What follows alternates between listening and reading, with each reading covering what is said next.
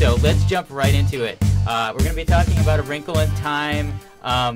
We might have some spoilers. We might not have some spoilers. There will be spoilers. It's a book that's been out for a really long time. I think it came out in '62, I want to Yeah, say. it's been out for over 50 years. So that's why I haven't gotten around to reading it yet. It's too soon. So if it's something that you absolutely know nothing about, then maybe don't watch this. But we're trying not to put too many big spoilers in here so that you can still enjoy the film if this conversation actually convinces you to watch it, because that's what we're gonna be discussing right now. So Wrinkle in Time, big movie, just came out this weekend. It's been doing okay in the box office, but it has not beaten back Black Panther. Despite a very good opening night, it's kind of dipped a little bit in the numbers. The film is based off of a book, A Wrinkle in Time, that, as Patrick said, came out in the 1960s. And yeah, he said that. I said I haven't read it. RJ said it. RJ said it. Patrick said that he hadn't read it. It's just this side of the table is just one person. Sorry. Okay. You're like two talking heads on kind of like on out one of person. it right now. Yeah, I'm out of it because Yeah. I haven't read the book or seen the movie, so I'm just gonna be like, So you're just gonna help us out. twiddling my thumbs. You're just gonna separate Movie. us when it comes to blows. This film, it is a YA book, a young adult book, and it's definitely a film that it's like PG. It's for like families and children, like general audiences. It stars several well-known actresses in the role of three of the kind of mentors. Like the in foremost film. actress would be Chris Pine. If only. Chris Pine definitely is wearing a lot of makeup and lipstick in this film. And he has very long hair now for some reason. But Oprah Winfrey plays Mrs. Witch. Reese Witherspoon plays Mrs. Whatsit. And Mrs. Who is played by Mindy Kaling. And the star of the film, playing Storm Reed, playing Meg is Storm Reed. Yeah, playing Storm Reed is Meg. She plays herself. Playing Meg. I like Storm Reed. That's a great character name. That is. It's actually her name. Or as a an actress. weatherman. Yes, so she's playing herself. I mean, in addition, the character of Calvin is played by Levi Miller, and then Derek McCabe is Charles Wallace, and Chris Pine is also in this film. No, he's not playing a woman. He's Mr. Murray, who is Meg's dad in this film. So just kind of give a premise on this movie for anyone who hasn't seen it, so you know what we're talking about. It's basically a wormhole movie. It's about traveling through space. And time. Time. They make sure to put special mention that it's space and time. It's really weird that it's called A Wrinkle in Time. It should be A Wrinkle in Space. Yeah, that would make a bit more sense. To be honest. But the premise of the story is that Meg's father, he's a scientist, and he figures out a way to wrinkle time and space, and one day he just goes somewhere and disappears, and no one knows where he is. Then they fast forward 4 years later, and it's her and her younger brother, who was just a very young child when their father disappeared, and they're trying to just dealing with everyday life, school, friends type bullying. It's also special situations. mention it's the fourth anniversary of his disappearance, yes. which does come in comes in a bit. Exactly 4 years, because they hear on the radio, they say it, that, or the TV or something, that it's been 4 years. Yeah. So that's kind of where the story comes in, and then after that, these three magical creatures appear to them who look like people, except one of them is very, very tall. They don't explain this in the movie, but I believe in the book they are actually stars. Yes. Yeah, stars right. who took a physical form. Yes. So they appear, and they basically tell them their father needs help, and they need to go with them to go help find their father. And then it's an adventure through space and time after that. So Patrick, I'm going to go to you first with your initial thoughts. I know. Actually, no. I'm curious to see. I mean, I have a feeling I know. But for the listeners, because you've already mentioned that there's going to be a fight. Okay. I want to. So you want to hear each side first before you weigh in, and then I will be the tiebreaker, and then we'll need the arbitrator. Okay. So right now, it seems the critical consensus for this film is kind of negative. So let's start with the critic and general audience. General audience is 67% right now. Oh, did that go Google. up? Is that it on, has gone up a little. Is that bit. on what Google? What site? Oh, through Google. Just to Google. I just quickly saw it when I was looking at the actors' names. So let me first ask this: Yes. Both of you have read the book? I have read the book. Okay, I read it important. so long ago. Okay. Yes, I definitely have read the book. Okay. All right, so critical consensus is a little bit negative right now. It's in the 40s, I think, on Rotten Tomatoes. So it's currently standing, because I mean, most places use Rotten Tomatoes. So currently, Rotten Tomatoes critical is 42, audience is 33. Dang, so that's way lower than Google. Yeah, That's interesting. Google is usually a really bad Yeah. place to get reviews of anything because there's so few people who actually So use that. 2 out of 3 people did not enjoy this movie. Let's And see if that shakes out let's this way. let's see, RJ, if you were in the 2 camp or the 1 out of 3 camp So, here. for everyone who just heard your description of the movie doesn't elaborate really. They go from point to point without really much meat to most of the story.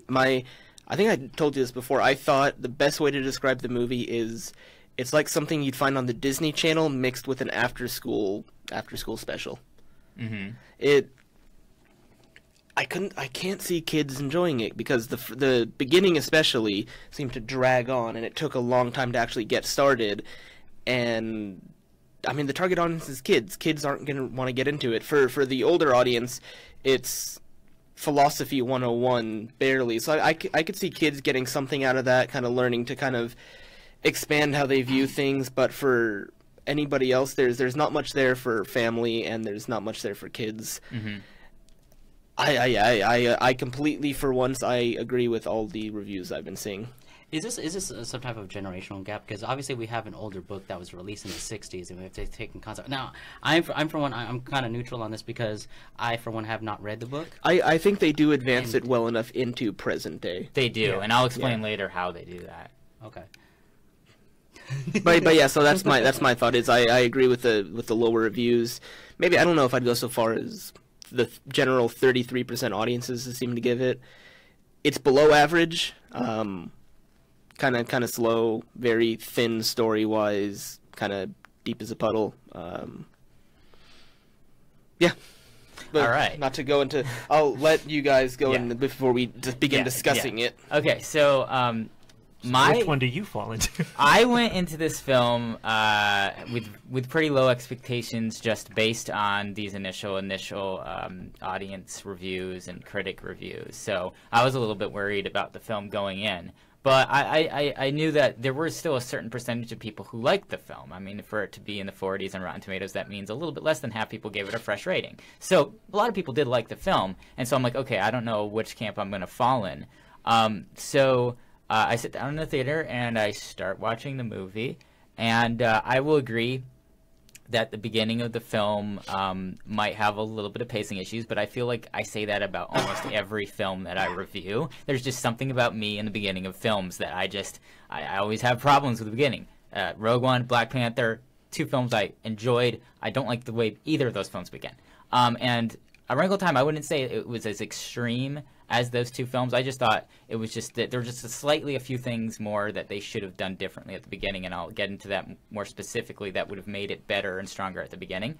But once the film really got into its actual plot and the swing of things, and they were finished with the exposition of the characters... Curious, when would you say that was? I would say that it was probably a good 15, 20 minutes. What event would you say is when they started getting into it? I think that probably... after Calvin shows up. And maybe a little bit after that. Because up until the point that Calvin shows up, I had a problem with the way that they did that. And basically, I'll just say it right now. I thought that when they were in the schoolyard and there was kind of the altercation, and Meg throws the ball in the girl's face. See, now I would say it doesn't. Yeah. And before we get into full discussion, I would say it doesn't start until they go to leave that first planet where the flower creatures are. Yeah, see, I disagree with that. I think they already got way into... I think it got deeper after that, just like movies like Rogue One, like the third act is like the best act. I feel like that started the best part of the film. But still, the middle part for me, it did not drag. I thought it was decent. But, yeah, no, I thought that... in that scene with Meg and the girl at the beginning of the schoolyard, I felt like we should have seen Calvin... If we saw him I don't know if we saw him in the background or not. We did. It was not clear enough to me. Like because I didn't remember it, and then when Calvin shows up again, I'm like, who's this guy? Well, I mean, he had a good 5 seconds on the screen time, kind of. It wasn't reacting. Unfortunately, I missed it, and I don't know how many people missed it, but that's just a personal thing. Like, I just think that they should have done a little bit more with him. I don't know. Oh yeah, and I'm not disagreeing with there. I'm just saying he did have. They should have. Yeah. I think just having him show up at that point, like, I felt like they should have had a little bit more exposition with his character, either by showing him maybe saying it with a speaking line or something. Well, that's something the book would have helped with. Exactly. Explaining. Yeah, but I thought that's an easy thing that you can do. So that's one of the things I don't like about the film. Just of 3 things. But okay, so I don't. You do. Before we go further in. Well, no, I gotta continue. Yeah, go ahead. Oh, you do have more. Okay, yeah. So, basically, at this point, you know, I'm like, okay, this is other than these minor things. The film like is getting me, like, and it's like I feel everything I should feel watching a movie. Like, I understand everything, and I feel for the characters, and I feel like I'm in a movie, and I'm not taken out of it, and I'm not like analyzing in my head. Like, and the thing that I just really liked about it is that I felt like the crux of the film was taking some really complex philosophical and metaphysical concepts and really, really simplifying them to a point where like a 5-year-old would understand it. And that's the whole time I was watching this film, I was analyzing it myself, trying to figure out, okay, what are the things, what are kind of like the what's kind of like the ideology behind this film. And then I'm analyzing that as an adult, but then I'm also analyzing how would a kid react to it. And basically, I felt like a kid would understand all the ideology and like what it's all meant to express through the characters and the events in this film.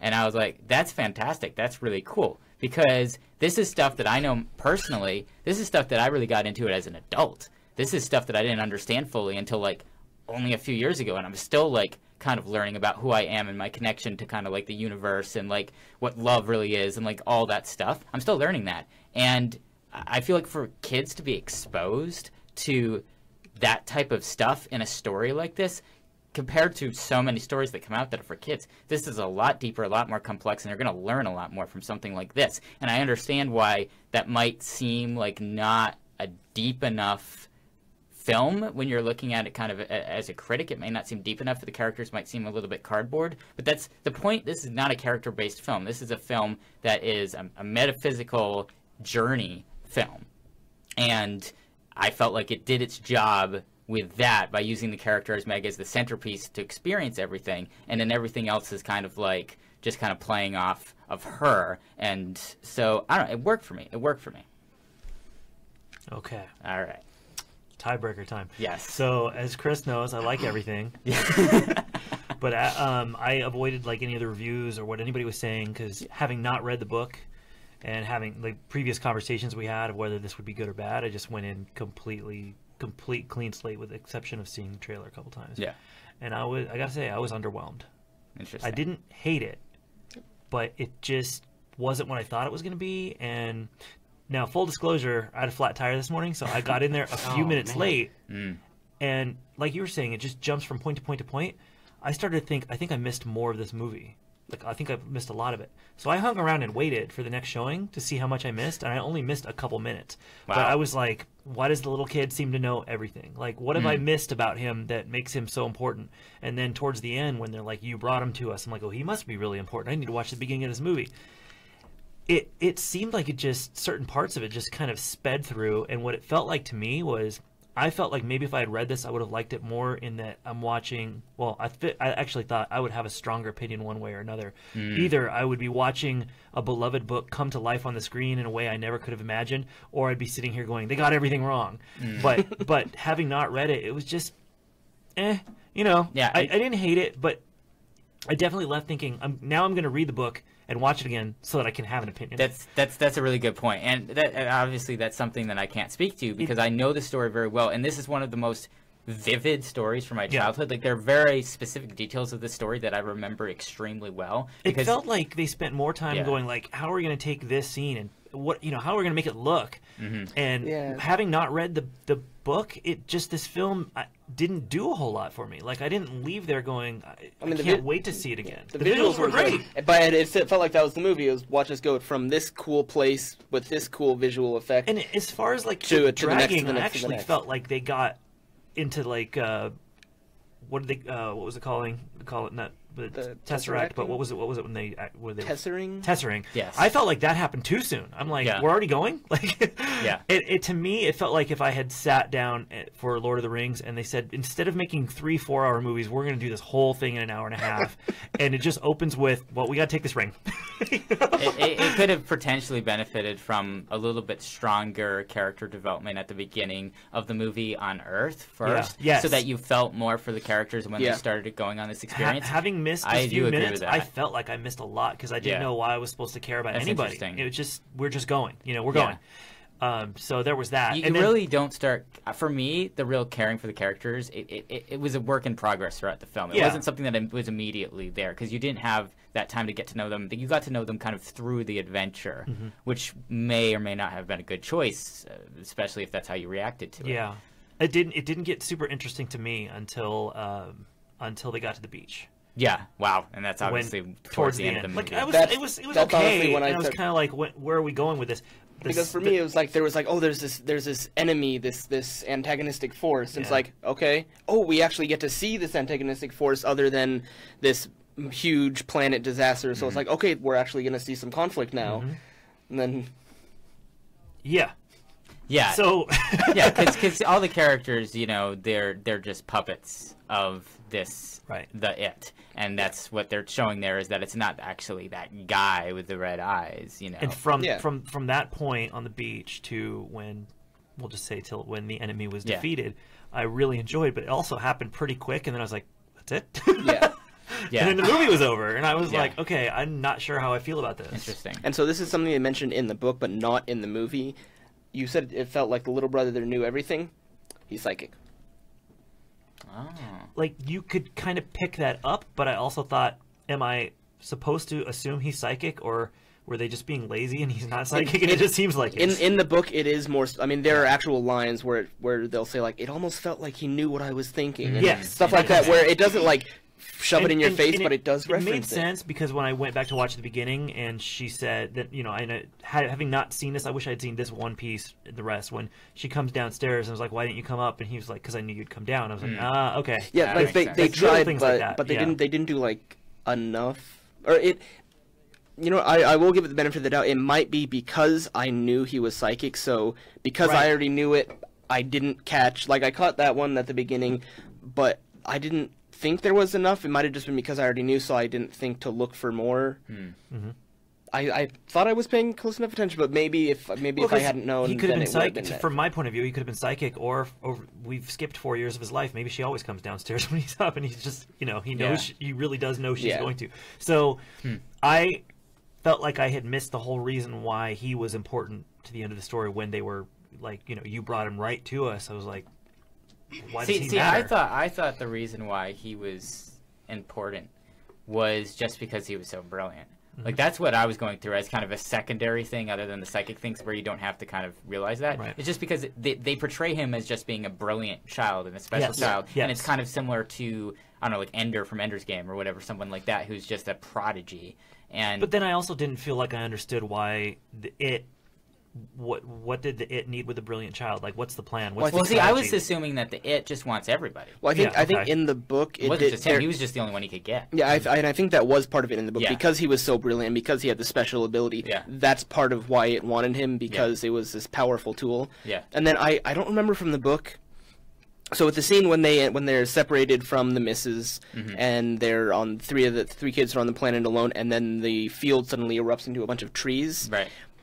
In the book, were they separated like that? The younger brother and the two? That's one thing that when I saw it on the screen, I'm like, I have no memory of this happening this way. And then it comes down to, okay, yeah. maybe it was like that in the book, but as far as just the movie alone, and especially when you got to the end, that part didn't make sense, because I get why you'd separate the younger brother, Yeah. because he wanted the younger brother, but then Yeah. it made it clear that it also wanted the sister. It wants everybody. But it Yeah. wanted her especially, like over her friend. It wanted those two siblings especially. Yeah. So why didn't it separate those two apart rather than separate the two? I figured that it figured that the way to get to the other two is by getting to the younger brother first. But it allowed it. But he was by himself for a while. Yeah, I don't know. Yeah, it was. I think that it made sense to me when I was watching it. Like, I don't know, understood the that strategy. part seemed odd to me, that once they got separated, like, we have to find him, let's catapult over the wall, and my brother's missing, but let's stop to wash our clothes. I laughed at that part because she sees something get picked up in the tornado and then shot out, and then you can see what they were intending to be like. She's calculating something, but it's like, okay, there's no way you could know where it's going to shoot off because it's completely random. And then she says, like, this is the only way. To me, I didn't buy it. There was no reason for her to know that there was no other way to get over. Like, I could see her getting shot off the other way. Work. It's another thing to say nothing else will work. No, I think what she meant was that if they just stay there, they're not going to outrun it. So the only way that they could potentially survive is if they get thrown to safety. She doesn't know that they're going to get thrown to safety. She just knows they need to get out of there. Well, no, she knows that she needs to get over because they're saying you have to get past the wall, and she sees it get launched over the wall. And she doesn't specifically know that it's going to get launched over the wall. She just knows that's an option. But afterwards, he's like, "How did you know that?" She's just like, physics. Yeah, but she's talking about just the circular motion, and she calls it a slingshot and stuff. Like, she knows it's going to get hurled. I don't think she knows what direction in, but she just knows, like, well, if this thing hurls us away from it, then it's better than staying here and getting pounded by the debris. Like, if she had seemed ambivalent about that or kind of like guessy, but it made it come off where the movie made it seem like she knew that would happen. Yeah, I don't know if I felt that way. Yeah, but that could have just been how I was reading it. But that part, that part made me laugh because I was like, right before it showed her landing on the wall, it literally showed huge chunks of debris slamming into the wall. So right before that was one of the second moment of 3 in the film that I thought wasn't done super well, that could have been improved, was when she testers onto that planet and it's a field at first. They kind of cut right from her going into the tester to, like, out of it, and there's still kind of music and stuff. I felt like it was paced too quickly, and they should have just paused for a second and had kind of silence as she was just laying there for a little bit while she was disoriented, instead of having her go, like, right into. Well, I thought that part wasn't because she was supposed to be disoriented, because she didn't. But they didn't. I didn't feel like they showed that well enough. Well, but you just said you thought it should have been a cleaner cut. No, not a cleaner cut. It should have been longer. There should have been some space to breathe there. Well, but I think that's the point. She didn't have a chance to breathe. This like everyone else is able to do it easily. So I mean, this is disruptive for her. She's completely pulled. Well, when I say breathe, I don't mean physically breathe. I mean just as an audience, I felt like there should have been kind of a moment of to collect your brain a little bit while you're watching it before going right into what's going on so for the audience to basically decompress. Yes, to decompress because it's so fast-paced up until that point. Because it's funny, I thought that was one of the few points it did well. Interesting. Just kind of fitting with it. Yeah, yeah. So, and then just kind of the third thing, kind of going towards kind of like the ending of the movie. I mean, the movie had a very kind of emotional multi-climax thing that a lot of films have towards the end. And, I don't know, I felt like the shot when, spoiler alert, fast forward 15 seconds if you haven't seen this. The shot where the mother sees the father again for the first time after 4 years. They cut to her after she already had the reaction on her face. I felt like they should have had the camera on her while she was like neutral faced and then having the reaction. If they had cut to it like a few seconds earlier, I felt like it would have been a stronger portrayal. Well, it's kind of like Patrick was saying. Some parts seemed rushed, and I mean, this part is more. This is definitely a personal gripe. Yeah. But with the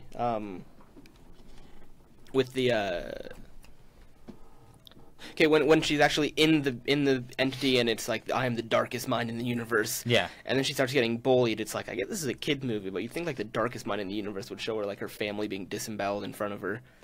Well, again, it comes down to it's a kid's movie. And the point is to show that there's a line of good and evil between every person. Yeah, and it's not a complaint I have with the movie. Evil is portrayed in a very kind of like way that a kid can grasp. Yeah, in it's not a complaint like I have with the movie. It's just like I was just like, yeah, that's not that dark. But no, it's not. It's not. Oh no, but I don't hold that against the movie because that's just no. It would be interesting to see if this movie was made for like teens and adults, how different it would be. Yeah. But. Yeah, so I guess kind of final thoughts on this movie. It looks like we are just like the audience scores on Rotten Tomatoes. 2 against. One person thought it was a good movie. 2 people were very. I'll give it a second shot after I read the book. But you're gonna give it a second shot.